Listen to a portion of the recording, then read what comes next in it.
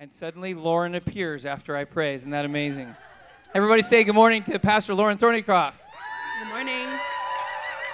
So Lauren, when Lauren normally speaks, I don't stand up here and say anything, but today's a little bit different, and I'll explain why. And you're going to love what she has to share, because every time Lauren preaches, I look forward to it. But she's going to be a part of our Gospel Shape series that we've been walking through. But I wanted just to pause before she speaks this morning, because there's a significant event that happened for Lauren yesterday that is directly related to what God is doing in her, through her, in our church. She actually was officially ordained through our Foursquare denomination yesterday, which is pretty significant. Yeah. So to just kind of give you some understanding, like, well, what does that really mean? Because hasn't Lauren been functioning in a pastoral role already? Yes, she has been. But in our denomination, the way things work is that you're given a license when you fulfill certain requirements theologically and in your personal life, and understanding kind of the structure and functioning of our denomination. And Lauren got that a number of years ago and has been functioning with that license. But there's a secondary kind of more of a spiritual significance, and that is ordination. And ordination is the verification and the confirmation of your gifting and your calling, which means that not only our church collectively, but also those in leadership in our denomination see Lauren as somebody that God has called and gifted to do what she's doing. And so that's what ordination is. And so I wanted to mention that today, because if I had it my way, we would have done a ceremony here for Lauren in our church, but we do it collectively in our district area for other people as well. There's about 22 people that were ordained. That's cool. But I wanted to say something, because we are the recipients of the gifting and the calling that Lauren has on her life. Mm. And so in a sense, God is ordaining her, but we're the benefits of that ordination. Does that make sense? Mm. And I wanted to acknowledge that today. I also want to pray for her, and also express how grateful we are for Lauren and all she does with our youth, our children, and our adults. Everybody in the church is being blessed by her gifting and her calling. So would you extend your hand this way? Let me pray for Lauren this morning. Lord Jesus, I thank you so much for the gift that you have given us in Lauren. Lord, over the last 4.5 years, Lord, we have been so blessed by how you have worked in her, how you have worked through her to touch the lives of people. And Lord, now that she has received this confirmation, Lord, and this verification of her gifting and calling, I pray, Lord, that beyond what she even does in her own capacity, Lord, that you would give her a new capacity that comes from the power of your Holy Spirit, Lord, to accomplish what you've called her to do. And I pray that there would even be an ease to what she's experiencing, Lord, that would flow through her to touch the lives of other people around her, Lord Jesus. But Lord, we are so thankful that you love the church and you give gifts, and gifts are people, and we are the beneficiary of a wonderful one in Lauren. So we thank you for her this morning in Jesus' name. Amen. Amen. Thank you. Take it away, Lauren. All right, let's go. Woo, this is going to be really fun, just in case you guys are wondering. It's going to be really fun. But this is what I love. So, hey, if you just need the encouragement this morning, you are allowed to be vocal. I do serve with children and youth. So if you need to be like, hey, I'm tracking with you, that's what our kids say.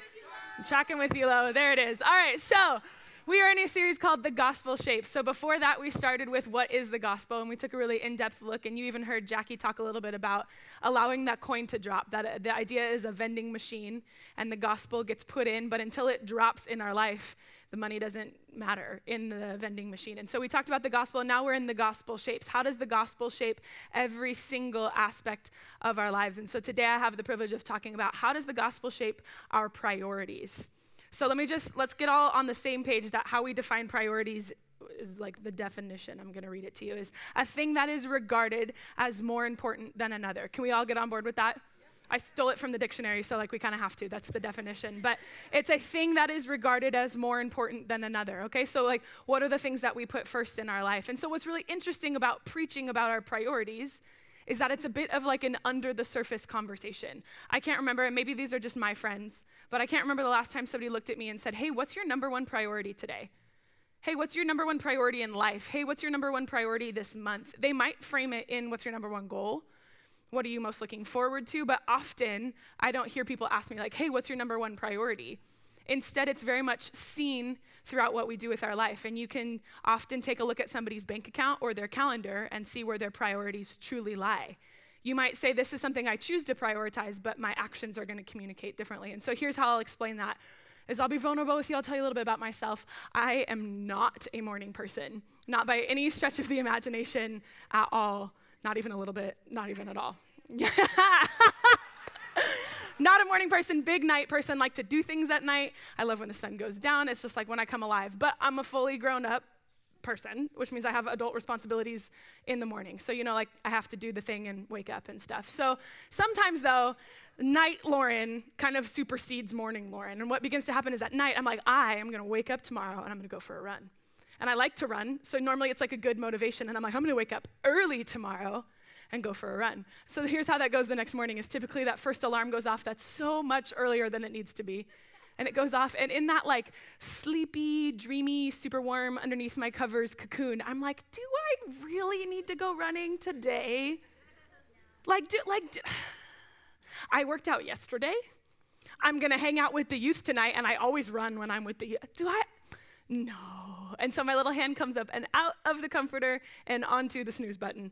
And I fall asleep for those glorious 9 minutes. I don't know about you, but there's something about the 9 minute of snooze sleep that's like better than any other sleep I get. And I just am like, and good night again. And so then inevitably 9 minutes later, my snooze goes off again. I'm like, well, I already missed 9 minutes of my run. I'm not gonna get up and finish it now. That's ridiculous. So out comes my hand, and then I snooze 2 more times like through the rest of my workout. And you guys are like, I just lost so much respect for you. She doesn't even get up to work out. That's some mornings. Other mornings, I'm like, oh, I'm gonna wake up early tomorrow morning and I'm gonna curl my hair. If you're like, what? Just so you know, for me at least, it takes me longer to curl my hair than it does with anything else. And so I wake up the next morning and I'm like, do I really care about having curly hair today? No, I don't. Out comes my arm there to the snooze button, I snooze it. Or like, do I have to iron this shirt or do I have to do this chore or something this morning? Like night Lauren just loves to convince herself that morning Lauren is gonna get all these things done. But in reality, I almost always snooze until there's this point when it's time to be a grown-up and get out of bed. Or I'm gonna be late to work. And so what happens is that at no point though, is there ever a moment when in that sleepy dream state, I'm like, I'll sacrifice my cup of coffee to snooze one more time. There is never a moment where my sleepy dream state is like, yep, we can go without coffee today. It's at that point that I'm like, all right, we're getting out of bed. Here we go. I never, ever don't have a cup of coffee in the morning. I actually tried to think about the last time I bring coffee to camp. I bring coffee on vacation. Like I cannot remember the last morning I did not start with a cup of coffee, which would mean that if we're gonna take this kind of under the surface conversation about priorities to the surface, I just kind of summarized for you my morning routine. And so a correct summary then would be that my main priority in the morning is coffee, right? Are you guys tracking with me? My number one priority in the morning is coffee. I regard it as more important than curly hair, than working out, than having a cute outfit. And I am like, that's pretty on brand with who I am. I'm okay with that. If you were to look at me and be like, Lauren, I look at your life, and I would say that number one morning priority is coffee, I'd be like, all right, that's fine with me. That's who I am. But I think that that's the kind of conversation that we need to have when it comes to our priorities in general in our life.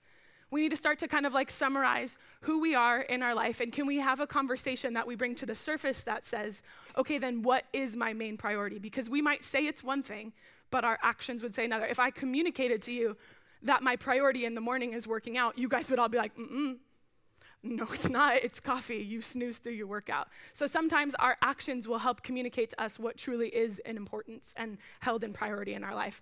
So here's the thing is that I think before we dive into how does the gospel shape those things, I think it's important that we talk about some of the excuses that we use to put above the gospel in our life. And so I'm just going to kind of rattle through a couple of them, and then I'm going to circle back and explain it. Sound good? Fantastic. You guys are so much more verbal than first service. That's fantastic. So whether this is something you do intentionally or unintentionally, I think some of the excuses we use are our own stability is the first one. We often will say like, I'm going to put my own needs, my own financial stability, my own comfort above the gospel alive in my life. And remember, this is not necessarily intentional. You wouldn't say like, oh, I think money is so much more important than God. But when you look at your life, you would recognize that your actions would speak that that is what's true of your life. That I would prioritize maybe working an extra shift, or maybe making sure that my life is as comfortable financially as possible. And sometimes that supersedes the priority of the gospel in my life. Or we might look at ourselves and we might say like, the number one priority over the gospel in my life is my own self. Me first. And I don't mean that we're selfish in general over every area of our life, but I think sometimes our number one priority becomes me first. I really got to make sure I carve time out. I work a 40-hour-a-week job, and I tell my coworkers about Jesus, but like at night, it's my me time. So like Jesus would never ask me to like serve people at night. He knows that's my me time. He knows I need my me time. Some of you guys are like, ouch, that's painful. Okay, next one. Sometimes I think we put our own safety over the gospel in our life. Jesus has asked us to do something, or the gospel is coming alive in our life when we recognize that the action step looks a bit scary, and we say, but what if? But like that looks really dangerous. That seems kind of scary, but like what if? And we start to kind of prioritize based on like, I don't feel necessarily safe. And so I'm gonna prioritize my own safety here above what the Lord has asked me to do. Or I think sometimes even, and this one might sound a little funny, but I'll explain it, is I think sometimes we even choose to prioritize our own sin in our life before the gospel in our life. And what I mean by that is that we look at what we've done in our own life and the sins we've committed, and we choose to sideline ourselves from what Jesus is up to, from what it looks like to have the gospel alive in our life by saying, well, you just don't know what I've done. I'm just gonna sideline myself because you don't know what I've done. And it becomes an excuse to prioritize our own sin over what God has asked us to do in our life. So you're like, cool, why did I come to church today? This is really sad. Here's the deal. It's not that those things are a problem. It's not that money or self-care or a concern for our safety or an awareness of our own sin is wrong. It's simply that it cannot become more important than the gospel alive in our life. It cannot become the thing that we regard as more important than the gospel, than what God has asked us to do, than who God has asked us to be, than leaning into what the gospel is for our life. So you're like, well, give me some hope. What does the gospel say about this? Here's what I love about this, is those excuses that I just kind of rattled off for a moment, they're not new to Jesus. They're not. In fact, if you read this book that's kind of old, that was a joke. It's not funny, it's fine. This book that's kind of old as in the Bible, you recognize that they also struggle with a lot of the same things. They struggled with their own stability as an excuse. They struggled with their own selfishness as an excuse, their own safety, their own sin. And Jesus, while he was on earth, had a lot to say about that.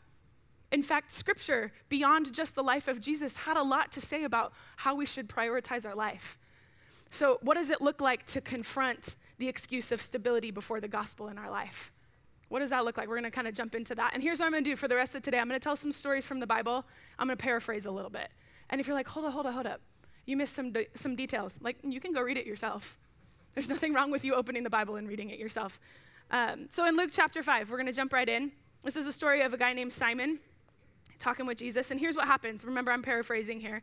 Here's what happens is that Simon is a fisherman by career. It is his job to be a fisherman. And Jesus is on the scene, and he actually needs somewhere to preach to this crowd of people. And so he talks with Simon, and he jumps in Simon's boat, actually, and uses it as a stage to communicate to everyone on shore.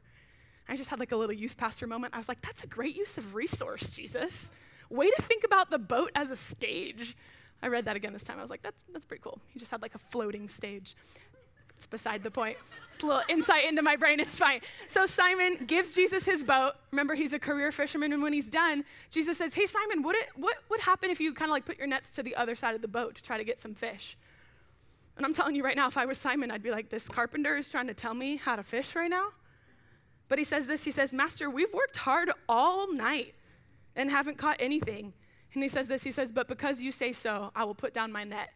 So Simon's just like, hey, I just want you to be aware that like I'm a fisherman. It's not my hobby, this is my job. I'm like, we tried to do our job all night long and it didn't work. But like, if you say other side of the net, I guess because it's you, Jesus, like we'll do it. So they put their boat out and they put the net on the other side, and what do you know? They pull in the hugest haul of fish that they've experienced. In fact, it's so big that they call their other friend's boat over. They're like, hey, come help us out. And they begin to sink both boats because so much fish is coming into the net, right? I'm the one on the side that's like, I would have told him to go home. And now they've got 2 boats full. I would be embarrassed.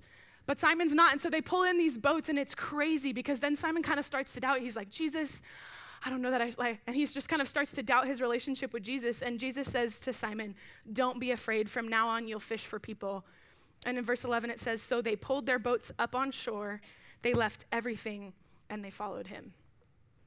Please remember that Simon is a fisherman by career, which means fish equals money. You tracking with me?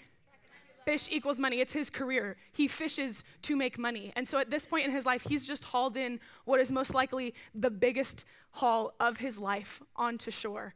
And in this moment, he's so consumed and overwhelmed by Jesus and his radicalness in his life that he leaves what is essentially a pile of money on the shore and looks and walks to Jesus. It's almost like he has this like, whoa, Jesus moment. That he leaves all of his wealth and this potential for a big haul of money because Jesus is so radical in his life, it actually doesn't matter. It's okay for him to leave it on the shore. Whoa, Jesus. And he follows Jesus. There's another story that we read that comes out of Mark chapter 10 that you've heard a lot. This man doesn't have a name. We call him the rich young ruler. And he comes to Jesus and he's really excited to tell Jesus that he's obeyed all the laws. And Jesus says, that's great, but there's one thing that you lack. And we can read this. He says, it says, Jesus looked at him and loved him. One thing you lack, he said, go sell everything you have and give to the poor, and you will have treasure in heaven. Then come follow me. And at this, the man's face fell, and he went away sad because he had great wealth.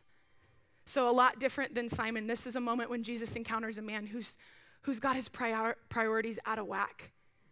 Whether he has chosen to intentionally or unintentionally, his number one priority is his wealth. And when Jesus says, hey, will you sacrifice this for me?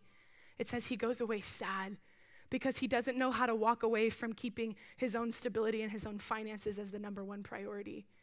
Look at the difference between these two men. Simon says, okay, I'll leave it and I'll follow you.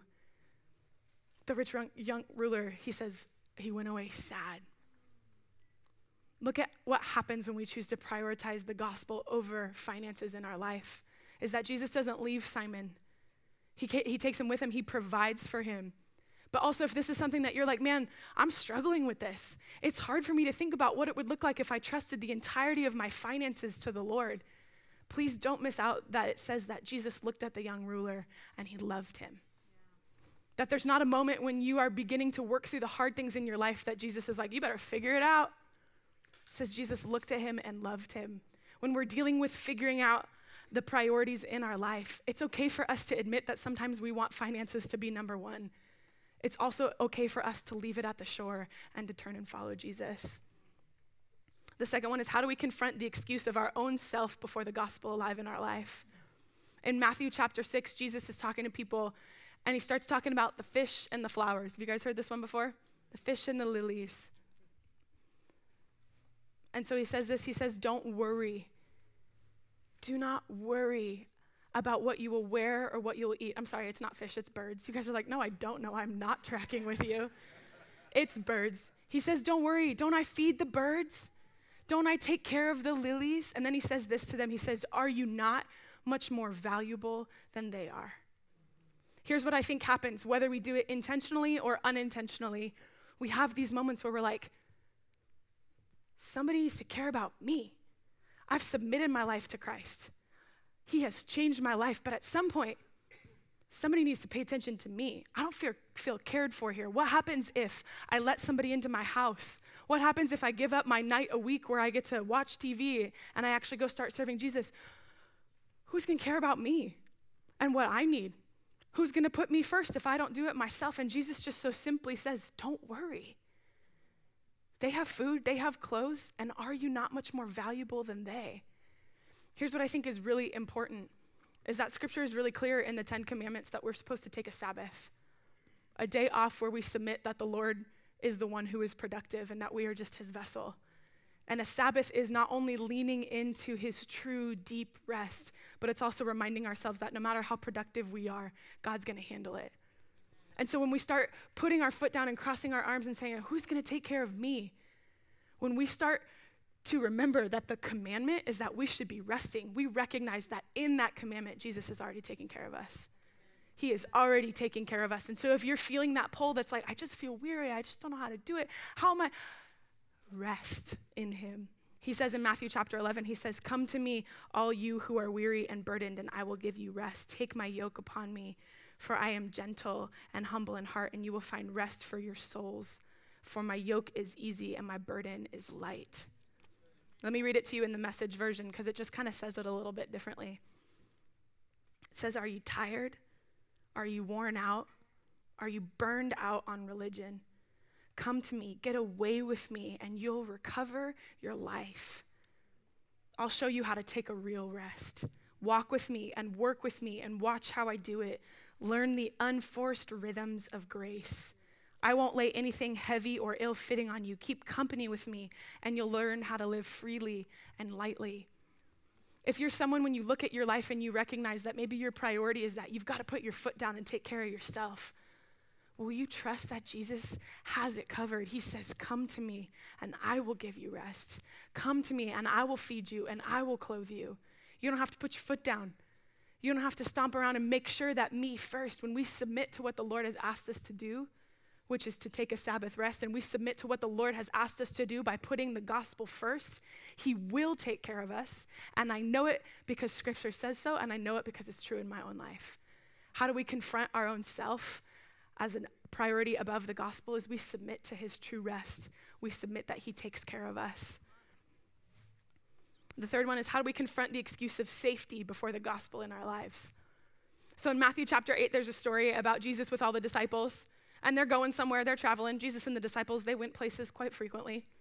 And in this story, they all get on a boat, and they go into the middle of this lake, and it seems that just like almost immediately, Jesus curls up in the boat and falls asleep. Me, right? Getting in the boat and falling asleep. Curls up in the boat, falls asleep, and it's like, boom, there's this big storm. I don't know about you guys, I don't remember the last time that you were on a boat, but I'm from the desert, so I get on a boat, and there's like a breeze, and I'm like, are we okay? Are we good? Was that normal? Is this right? Are these waves too big? Right? Maybe that's just because I'm a desert dweller. Maybe all you California coast people are like, no, it's fine, Lauren. But they get on this boat, and it's not just a wave. It's not just a breeze. This storm comes, and it's thrashing the boat around, and the disciples are freaking out. Rightly so, right? They're freaking out, and Jesus is asleep. And they're like, hey, why are you sleeping? Fix it. Help me. Get up. Hello. So they wake him up, and Jesus looks right at him. He says, oh, you have little faith. Why are you so afraid? And then he turns to the storm, and he calms the storm. And I think so often that that's a really beautiful picture of what it looks like sometimes when we think about prioritizing Jesus over safety in our life. We're like, I'm going to get in this boat, and he's going to be asleep. He's going to be sleeping. Sorry if I just spit on you. That's what you get for sitting in the front row. He's going to be sleeping. I'm going to get in the boat. I'm going to prioritize Jesus. I'm going to walk right into danger, and he's going to be sleeping, and he's not going to wake up. And we get nervous, and we start to say, like, what would happen if I got in the boat anyways? Let me just submit to you that at this point, maybe it's deeper than just, I have to have safety over the gospel alive in my life. Maybe it's a little bit more of a trust issue. And actually, the first three things, our stability, our selfishness, and our safety all fall under that root of we actually just don't trust Jesus. If I give my last $20, I am actually not convinced that Jesus is going to provide for me to eat tomorrow. What if I go hungry? That's a legitimate concern. I'm not trying to make light of that. We legitimately start to say, I have to prioritize my own stability over the gospel because what if the food doesn't come?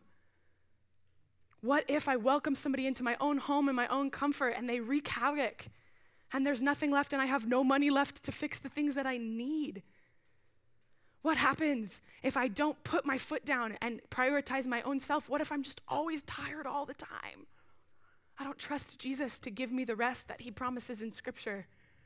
What happens if I get on the boat and Jesus doesn't wake up? What happens, and what I would like to propose to you today is that it's quite possible that when you look at the priorities in your life and you start to define what actually takes number one, it's quite possible it takes number one because you don't fully trust that Jesus is who he says he is and that he'll do what he says he's going to do. Man, have you opened the Bible? Jesus is who he says he is. Jesus will do what he says he'll do. We don't have to worry.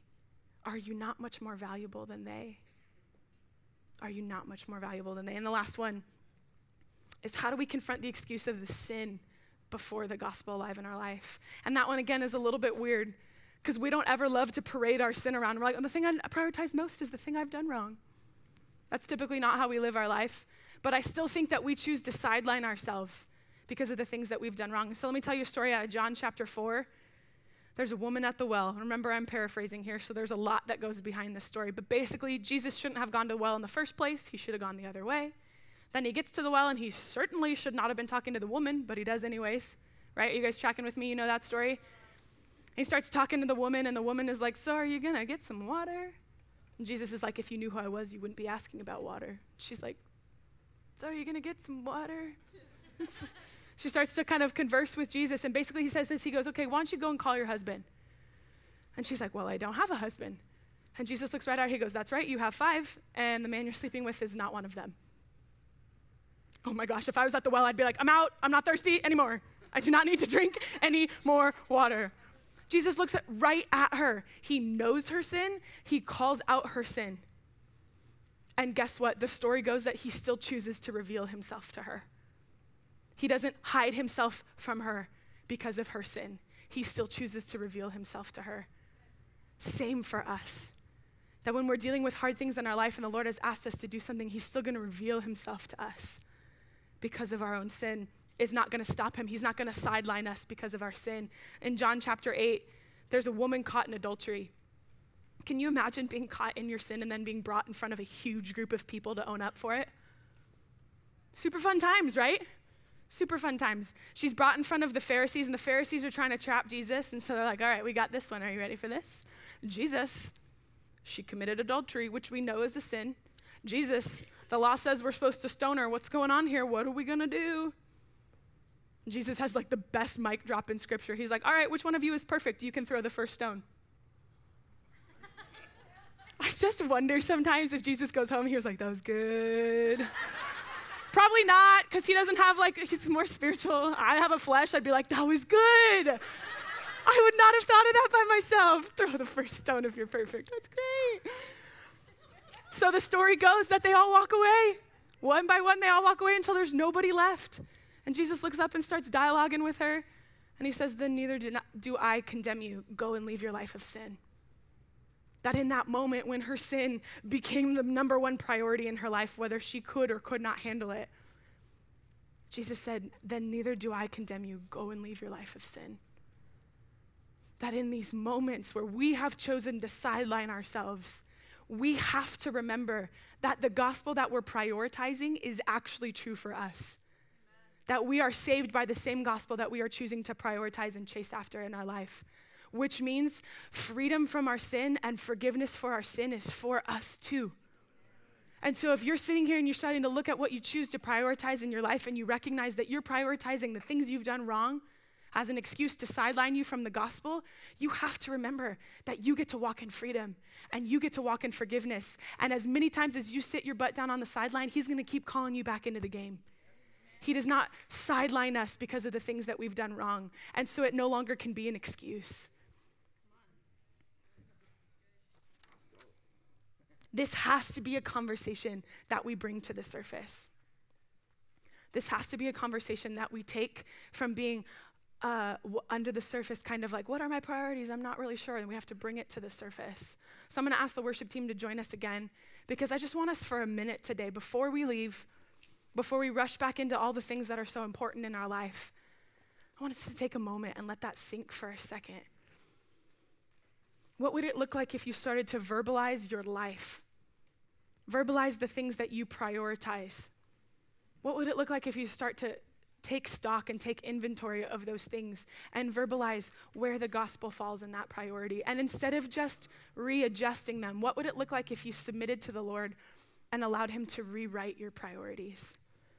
To rewrite so that the gospel falls as the number one priority in your life. I'll finish my story from earlier. As I was continuing to look at my morning routine and the idea of how much I love coffee, I'll get really vulnerable with you for a moment, and I'll tell you that there are some mornings that I actually reach my hand up and out of my comforter and I snooze through my time with Jesus.